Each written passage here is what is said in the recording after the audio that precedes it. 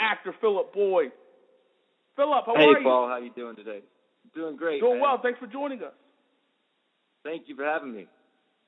And I watched the season finale with my wife, and all I was saying is Tyler Perry has done it again. I mean, it was crazy. It was good. It was dramatic. It was everything you can ask for in a season finale. Talk about that. Man, I tell you what, going through the season, you don't get the scripts right away, so you have to wait and see what happens later on. And when that came out, we were all just like, wow, what is wrong with you, Mr. Perry? Was that the first time you saw the episode on Tuesday, or had you seen it before? No, that was the first time I get to see it, too. I get to see it when you guys see it. Okay. What was your thoughts when you saw it? Man, you know what? I go along for the ride as long as, it's when the fans go along for the ride. It was kind of I always get weird about watching myself on TV, but with the finale, I thought it was really, really good. I just like to watch my friends on there, Tika and Crystal and John and all those guys. They're awesome. For sure. And, they say numbers never lie. And here's the numbers. 3.7 million people watched the show, the highest ever in the history of the show, highest ever in OWN history. Tuesday was the highest rated night in the history of OWN. Again, numbers don't lie. How's it feel to be a part of history? Oh, man, that's great. That's exciting. Although I don't think those 3.8 million people are going to like my character too much now after the season finale. No. My wife doesn't like you now.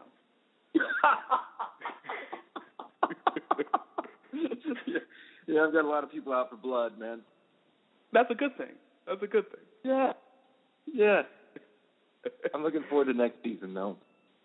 For sure. And let me ask you this about the next season and the season finale. And I got to ask you this, and we can keep it between us. We don't have to tell anybody. But does Quincy finally die?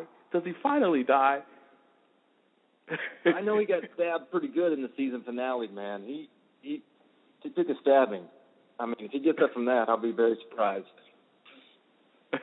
I will too, but he's kind of like you watch a horror movie and they always come back no matter what happens. He runs into a house with the car. He gets into a car accident with Benny.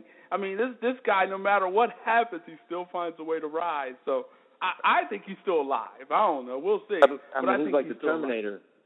Yeah, exactly. We're talking to one of the stars of Tyler Perry's hit show, The Haves and the Have-Nots, actor Philip Boyd. And let me ask you this now, and we saw on Twitter you will be back next season. You also told me off air that you guys have already shot next season, so next season is already done. Yeah, we already shot it. Tyler Perry likes to move quick, man. And sure. I guess, next season is just as good as this season was. So I'm really looking forward to you guys checking it out from what I hear from Tyler. A bigger role for you? I'm going to say that Oscar's character, Brandon, which I'm sure that people are going to call him Oscar for a long time, which is fine. And that's fine. I think we make reference to it in next season as well. I know that Candace, Tika Sumner, wonderful actress, is going to be on the hunt for Oscar's character. She's not going to let that go. For sure. I mean, he wiped her out with $4 million. You know what? I kind of saw that coming.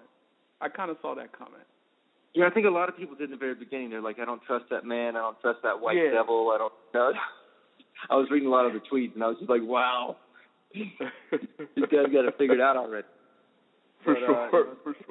I think we played a little bit of a cat and mouse game where people didn't know for sure. They had their suspicions, but yeah, I think we played it where people were kind of guessing, even up to the end in the plane ride when I was like, you know what, I'm coming back. I'll be there in a minute. Yeah, I agree with that.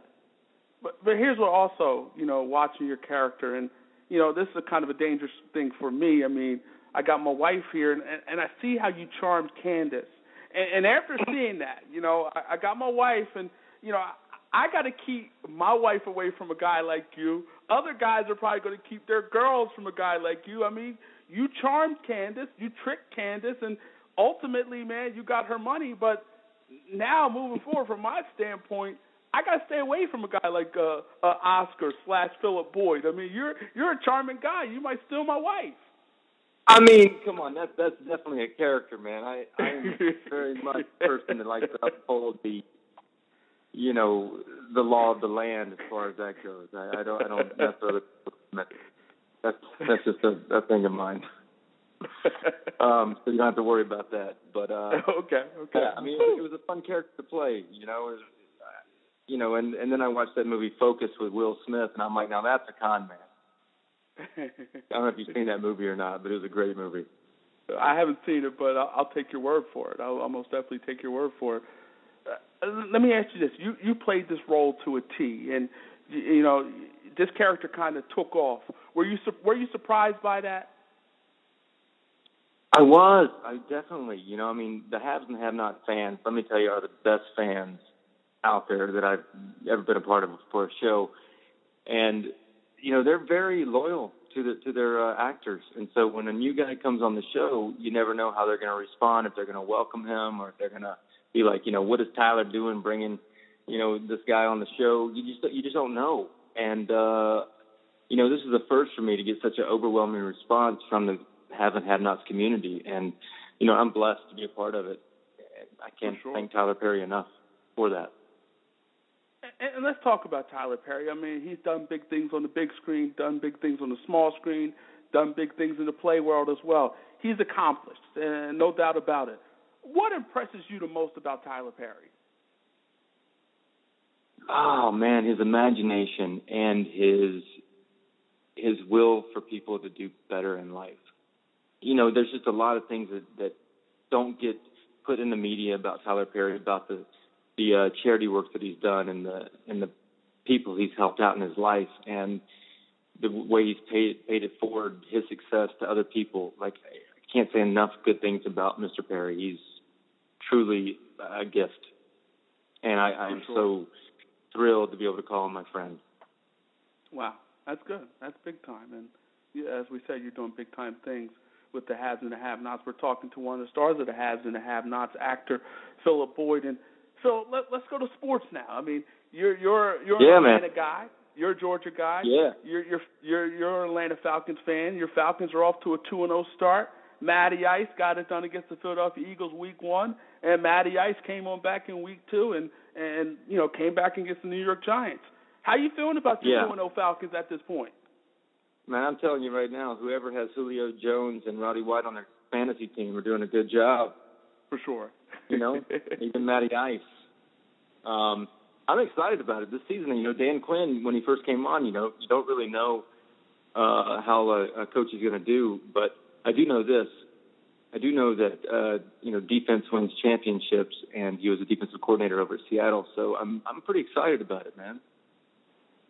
So you feel like this is a playoff football team? Oh, without a doubt. I definitely know the Falcons will be in the playoffs this year. I don't know if they'll win the Super Bowl, but I know they'll be up there, front runners, contenders. Okay. So you feel like, you got the Carolina Panthers 2-0 right now in the NFC South. You feel like that's the best football team in the NFC South? Right now, the way they're playing, yeah, absolutely, man. Okay. Yeah, okay. I'm liking it. They're exciting to watch. Let me ask you this, and let's just go through this exercise real quick. You want to run down their schedule? We'll see wins and losses, and we'll see if they're actually going to make the playoffs. You want to do that? Yeah, let's do that. Let's do it. Let's do okay. Rundown. Okay. We got week 3 at Dallas.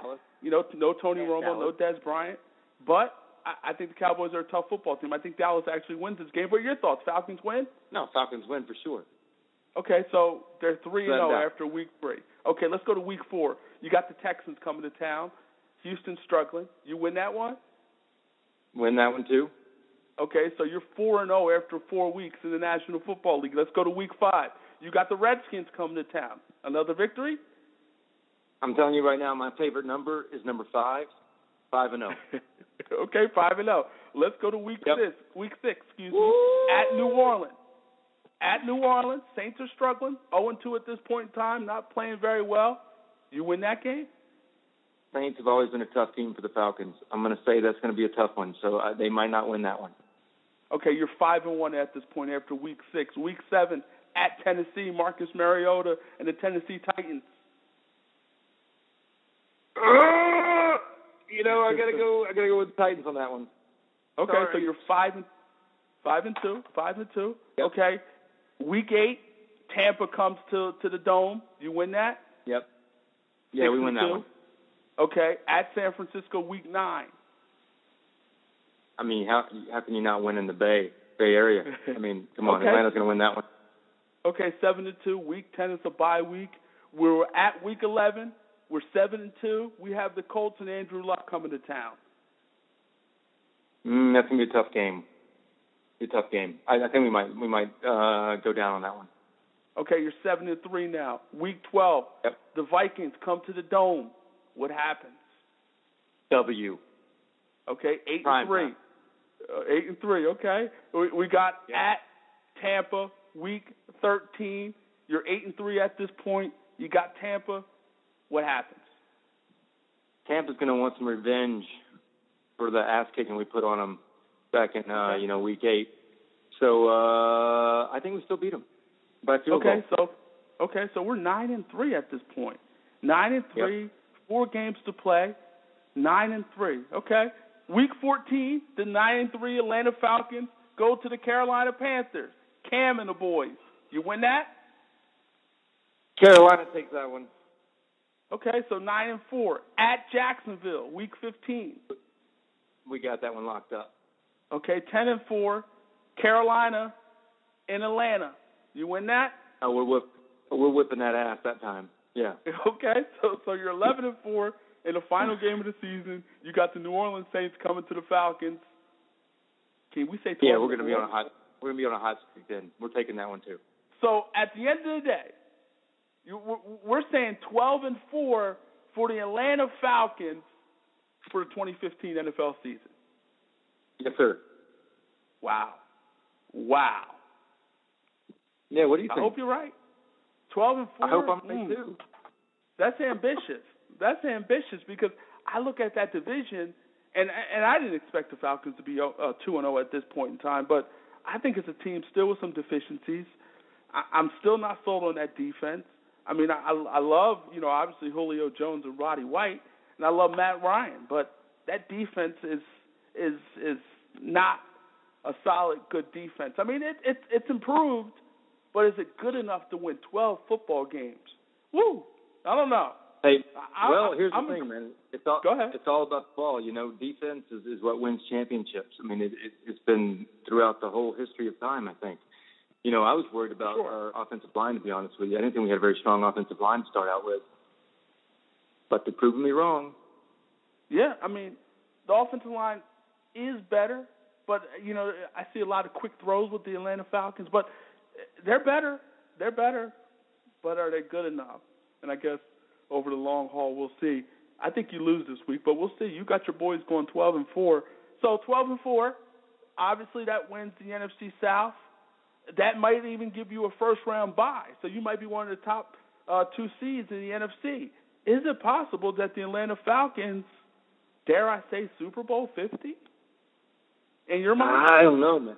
Hey, man, if we get to 12-4 and we get a bye the first week, we're going to have to revisit this phone call. Okay.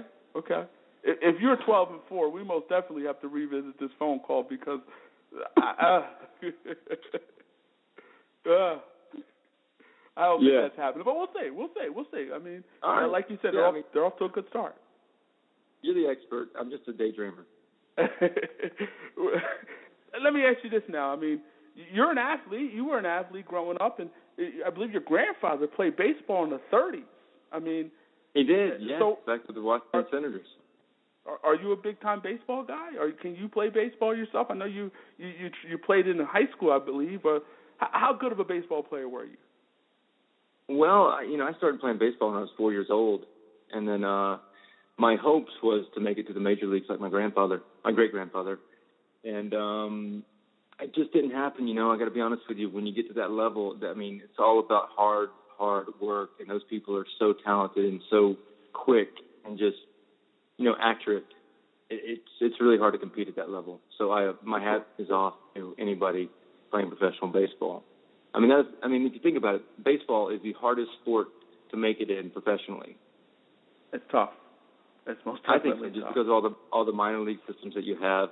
You have right. AAA, AA, Single A, and then you got the big show. And football, you come out of college, you go straight to the NFL. Basketball, you come out of high school sometimes and go straight to the NBA. So, hockey, you can play as a high schooler, I've seen, So baseball is a really tough sport to make it to the big show. And I know people think it's boring and stuff like that, but it's physically demanding. For sure. And I'll disagree slightly. I think basketball is because of numbers. I'll say purely because of numbers. And it's become more, and baseball is a world game as well, but I think basketball is more of a world game too. And I think, you're not only competing against guys domestically, but you're competing against guys internationally. So I think basketball is the toughest to get into because of numbers, because only, 15 guys on a roster? So numbers-wise, yeah, but let's be honest though. If you're 6'7", 6'8", 6'10", even 7 feet, I guarantee the NBA team is going to take you and just see if they can work with you, just because of your physical, height. Yeah, you'll definitely get a look. Yeah, I mean, if you're in baseball, nobody's going to look at you if you're 7 feet tall. You know what I mean? Johnson like. Yeah, Randy, that's one. There's maybe two others. But in basketball, it's kind of like, you got an advantage if you're, physically domineering as far as that goes, For sure. It's almost like an added bonus. Yeah, definitely. I mean, height, size, and height does matter, and it definitely helps if you want to get into the National Basketball Association. We're talking to one of the stars of the haves and the have-nots, Philip Boyd. And Philip, obviously, big things with the haves and the have-nots. You're doing big things there. But what else is going on with you? What else is next for Philip Boyd? Well, there's a movie that I did back a while ago, about a year ago, that's I think it's going to be coming out in selected theaters. It's called The Wrong Side of Right. I have a supporting role in that, and that's with Leah Thompson, a girl named Allison Page, Jason Blair, and James Raymore, and that's called The Wrong Side of Right, and I think it's going to be out in a couple of theaters soon. And also there's another movie that's probably going to be out in January or February, and it's called Jesse and Naomi, and that's with Mary Lou Henner, Corbin Burnson, and one of my good friends, Chelsea Christ, who's on this new show on ABC called Fresh Off the Boat, who just got renewed for their second season. They just started that up. And she's one of the stars of that show. And she is just a pleasure to be around and a pleasure to watch. And another guy named Joe Williamson, who's a great friend of mine, he's in that movie as well. And I just got a rough cut of it, and I got to see it. And it's actually really good. I think people are going to be pleased with it. Completely different character than my character on The Haves and the Have-Not. So it's a good time to be Philip Boyd right now. Good time. Well, we have our downtime too. I haven't worked in a while, but I'm gearing up to start, doing something else soon as well. How'd that role come about, Oscar? The role of Oscar. How'd that come about for you? Let's see. Okay. So this is going to be one of those Hollywood stories that everybody listens to and like, wow, dreams do come true and stuff like that. So I was working in this restaurant, a really upscale restaurant in West Hollywood, big celebrity clientele. And I was bartending there, and Tyler Perry happened to be standing by the bar. And the next day I was going to go back to Atlanta, actually, and run a Tough Mudder race with my younger brother. Okay. And he was standing right by the bar, and I said, hey, Mr. Perry, I said, I just want to tell you how much I appreciate you doing the great things that you're doing for Atlanta with the film industry. I think it's great. I said, I'm actually going back there tomorrow to run a Tough Mudder. He goes, oh, that's great. I'm actually running a Spartan race for my birthday. I said, oh, cool, man. Well, congrats. Good luck with that. Nice to meet you. That was it, right? Wow. 45-second conversation. So 6 months later, I get a text message. How was the Tough Mudder? I was like, who the hell is this? And he goes, it's Tyler Perry. He goes, listen, man, I was writing this character for the Haves and the Have-Nots, and your face popped in my mind. Wow. And he goes, I was wondering if you'd like to audition for it. And I said, well, yeah, I'd love to hear about the role, and see what you got in store, but yeah, I'd love to audition for it. So he said, all right, I'm gonna send you some pages, and I looked at them, and I was like, all right, this actually looks pretty entertaining. I like this. So I went over to the casting director's office, and I think he sent a bunch of other guys over there as well. But the opportunity was there, and I went and I read for it. They sent him the tape, and he was like, you are Oscar, you are this guy. And so I was like, wow, this is like a dream come true. Thank you so much. Just elated, man. Yeah. Wow. Right place, right time. Right place, right time. Yeah, for sure. So I mean, yeah, I guess it was meant. It was destiny. Yeah. Yeah.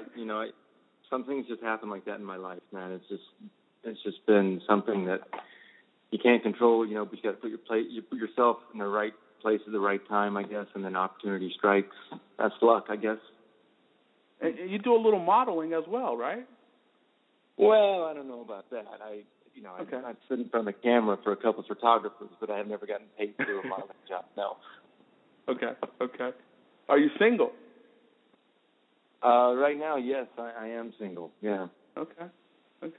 I've been a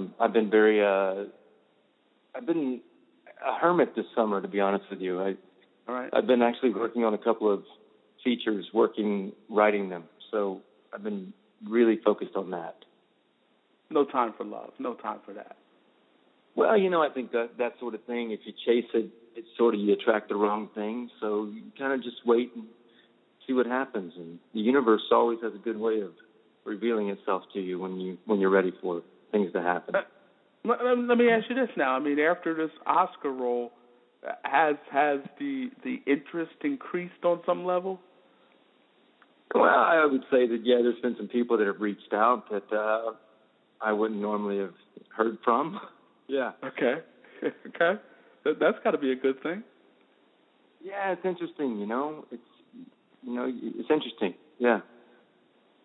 I would also, gather that you're getting a lot more interest maybe from the African-American side after this particular role. Yeah, absolutely. It's a pleasure to interact with that demographic, For sure. Yeah, it is. It's yeah. I mean, I'm from Atlanta, so I'm not right. Definitely. It's a big community for that. Yeah, definitely. So fans, and those who are single, make sure you go to his Twitter page. Hit him up on Twitter at Philip K. Boyd.